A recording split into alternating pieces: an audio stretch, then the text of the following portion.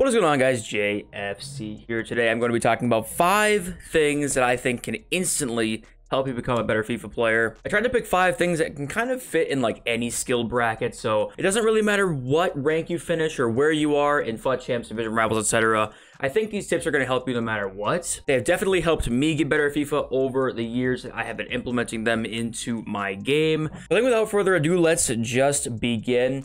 The number 1 thing, it's not really in any order, but I think this is probably the biggest one, honestly, is mentality.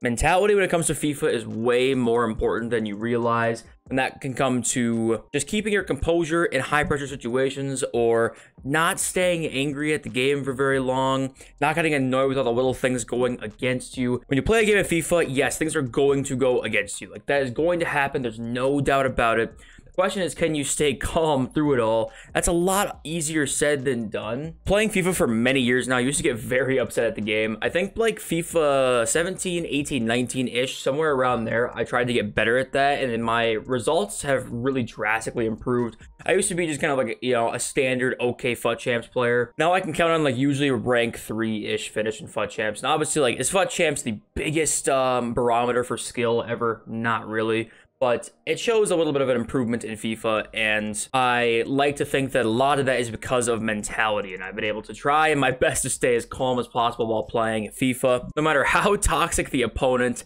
just try your best to ignore it all. I know that can be very difficult, and remember, you are never out of a game. You're never out, no matter what the scoreline is. Let me show you one example. Why is he on the ground? All right. Sick.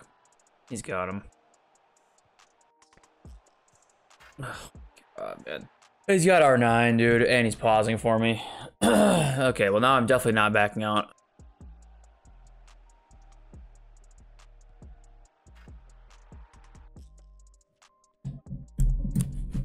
I don't care what the score is in this game. I am not leaving. Nice finish.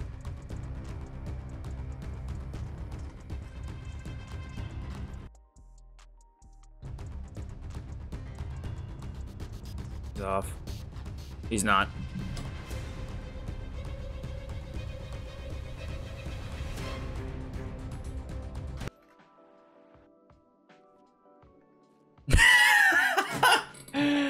Oh, man. So I tried to pick things that happened literally this weekend and like just in a few games to kind of show you guys that these things can like instantly improve your game, really. This was just like my, I think, game like 18 of FUT Champs, something like that. This guy was very good, and I ended up, you know, he was just like total rat, right? Mbappe, Ben Yedder, Alaway Ron attack, like exactly who you would expect to have in a high-end weekend league game. This guy had it, and I went down like, I think 3-0 in 16 minutes, like you can see there. I was like, oh God, like this is gonna be rough. But I tried my best to stay as calm as possible and just keep chipping away, right? One goal at a time is what your mentality's got to be. Made it 3-1, and he ended up making it 4-1. Look at that goal, by the way. That is the most Mbappe angle goal you've ever seen. So I was like, oh God, this is going to be a sweat fest. But just kept trying to stay as cool as possible. And are you going to come back every single time if you stay calm? No. But you are going to give yourself potentially a couple more wins every weekend because you can just stay as ready as possible for a comeback. That Pele finish is insane. All of a sudden it's 4-3. And just 2 minutes later, we're down the attack. It's Alaway on time, Pele across, 4-4. And now just like, usually your opponent at this point, when it goes from 4-1 to 4-4, is going to be just pissed, right? So if you can keep that mentality, you're going to have like a huge advantage over him. Now, he ended up making it 5-4, which I moved Nick Pope there. And it just like, what's the point of moving a keeper in this game? There's no point. I wish I wasn't even in the game in the first place. But then go to extra time, get a little bit lucky here with the rebound, but that's going to happen. Sometimes you have to create your own luck. 6-5 now, and then just get a little cut back right around the little slide tackle. 7-5. He ends up back, and now he's pissed. It was 4-1 in like the 30th minute. And then just like that, it's game over, and you got to win. When it was against a good player, you're down 3-0, then 4-1. Then he equalizes at 5-5. Like, it's a crazy game, but you just got to keep your head as much as possible. I'm still not perfect at it by any means. but the more you can do that, the better your results are probably going to be. The number 2 thing that I think can really help you guys immediately really get better at FIFA is watching your games back. No matter what console you're on, I think they have a built-in capture card, right? PS4, PS5, Xbox One, and the new Xbox, which I don't even know the name of. I'm a complete cash. But watching games back can be a huge help to you and your game. Because like right here, watch this play.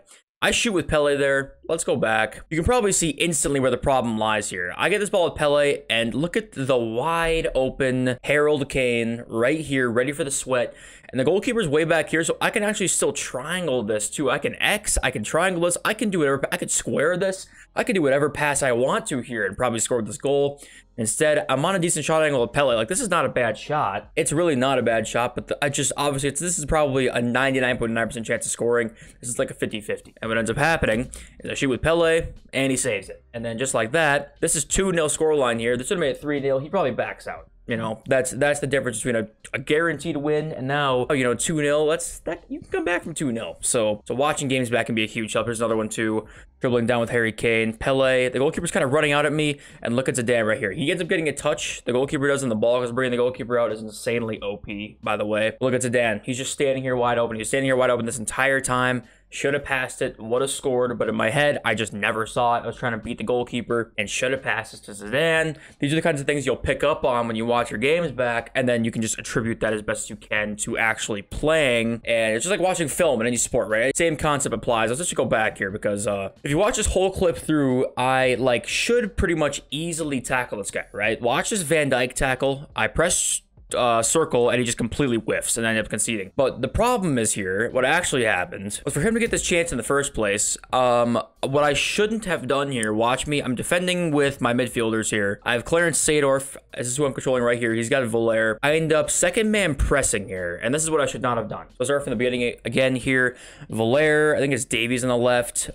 Second man press, oops, Davies is wide open. So for this to even happen in the first place, I have to make a mistake. So I made that mistake, should have second man press there. Yes, I tackle a Van Dijk. Should I get the ball? Absolutely. But sometimes you end up creating your own luck. And in this case, it was pretty much my fault that this happened at all. So when you're playing the game, you might say to yourself, oh God, I conceded a bullshit goal. When it's like, yeah, you kind of did, but also for him to get to that point, you also made a mistake to get there. Are you going to concede bullshit goals that had nothing to do with you? You 100% are. But then when you watch back, you'll know that you couldn't have done anything better there.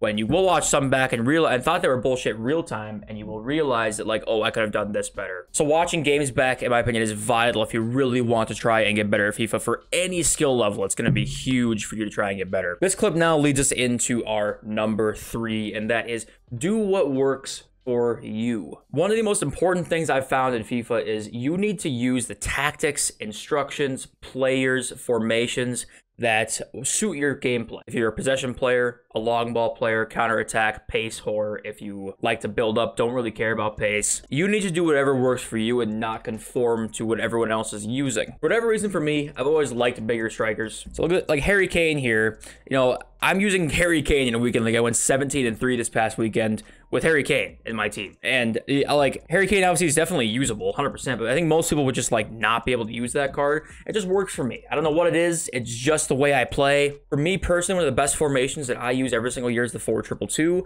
what I also do is I put my cams on free roam. This is something that you probably will never see other people do. Honestly, you probably never will see it, but it just works for me. And if I conformed to every single other like custom tactics video out there, I probably would have never done this in the first place. Try and find what works for you. If you watch a custom tactics video and that works for you, that's great, right? Like it's useful to still watch custom tactics videos to try and pick up on stuff that might work for you. But don't copy exactly a custom tactics video and expect to see better results immediately because you don't know what exactly is going to work for you and what's not going to. Camera angles too can be a big part of that. I've used a couple camera angles this year. Telebroadcast, height 20, zoom 0. That's this one here. This one's good if you are a good dribbler. It helps you a lot with those like concise dribbles and that kind of thing. The other camera angle I've used this year is co-op, just basic co-op. And I'm trying to still figure out which one I like better. I still don't know, honestly, but it's good to play around until you figure out which one you like best. You might not know. You might like the classic one from like FIFA 15, 16. You might like the broadcast one for all I know, man. I don't know. You just need to do what works best for you. Because yes, I think that a certain camera angle is probably going to be the best in the game for most people, but it's not going to be that way for everybody. So you need to find what works best for you. The number 4 tip that I can give is actually a little bit of a gameplay tip. That's be light on the sprint button. This is probably the most important gameplay tip. The second most important gameplay tip is probably coming after this, but the most important gameplay tip I can give you is being light on the sprint button. This will like change your game if you're at any skill level. The more you can figure out what time to use the sprint button effectively, I think, in my opinion, the better you're going to be. If you watch this clip of Mateus here, I have all this space, right? Look at all this in front of me. I could sprint into it. I could try and sprint into it, maybe lead whoever this is here on a through ball. I think that's Sadorf, I think. I could lead him. I could try and sprint into here. Hopefully he comes here and lead Pele on a through ball, or Neymar over here. But instead, he's giving me all the space. I'm just going to take it, but slowly. Pause. Look, let's go 0.5 speed here. He's giving me all the space, but he's not really switching to anybody, right? He's just kind of staying on his defender. I'm just going to wait for him to make a move. I can pass to Sadorf there if I wanted to, but I see he's going to read that. And I just make a little dribble around him, do one sprint touch, and I'm just like through and on goal. And all I had to do there was not sprint. If you don't sprint, you just kind of let your opportunities arise. And people that are defending also don't expect it really. And there's another one. LOA Ron has space in front of him. I'm just not sprinting. Then I end up with Harry Kane wide open. And I'm just doing a little finesse shot with a goal. This is a thing that I've noticed when I'm like in a rut when I'm playing FIFA and I like can't figure out why I'm not attacking and I can't score. One of the things is that I'm probably sprinting too much. A lot of FIFA comes down to trying to be as unpredictable as possible, right? If you're sprinting a lot, oftentimes you can be very predictable. So whenever I'm in a rut, I'm always like, okay, what am I doing wrong? And I end up just like, take a deep breath, stop sprinting. Usually that ends up being the case. And usually also that goes hand in hand with just like getting angry at the game or you being frustrated. You end up just trying to sprint and do too much too quickly. So take it easy and that will really help you a lot in your gameplay. The last piece of advice that I can give for you guys is have fun. That's number 5. And I know it sounds like dumb, cliche, like what does that even mean? How does that help me with gameplay at all? But my correlation to having fun in FIFA and doing well is like 1-to-1. Honestly, if I like don't want to play over the weekend, I'm not going to play. If I don't want to play weekend league, I'm not going to play a weekend league. I'm not going to have FOMO and have fear of missing out. If you don't know what that means, it's fear of missing out. And I'll pass on rewards for a week. If I'm not going to have fun, if I don't want to play FIFA, I'm not going to play it. That's a big thing that people kind of like sleep on a little bit. Is if you don't want to play the gameplay of FIFA, do something else. You know, if you want to play FIFA, do some League SBCs, do some other things that you can grind and just take it easy. When you're playing FIFA and you want to play FIFA, you are way better at the game. That is just the truth. Using players you might want to use that you like in real life or just like in FIFA is way more beneficial than you realize in terms of your actual gameplay and how you do in it. Like I was saying before, I actually really like Harry Kane in FIFA. I don't know what it is, but I just like the fact that he is big. And just like tall strikers in FIFA I really like. And for whatever reason, that's just how I've been for the last few years. Could I use Mbappe instead of him and get an extra win or two a weekend league? I 100% could. But at the expense of my fun, absolutely not. I'm not going to do that. So just stick with what you enjoy. Have fun. That's the most important thing about a video game, right? You want to have fun. So I think that is going to be my 5 tips that you can kind of instantly apply and get better at the game. If any of these tips help you guys, please let me know in the comments. What are your guys' tips that you can kind of like instantly apply and get better at the game with? I'd love to hear because I, of course, am not the perfect FIFA player by any means. But I'd love to hear what you guys have to say, of course. I love all of you. I'll see you next video very, very soon. Peace.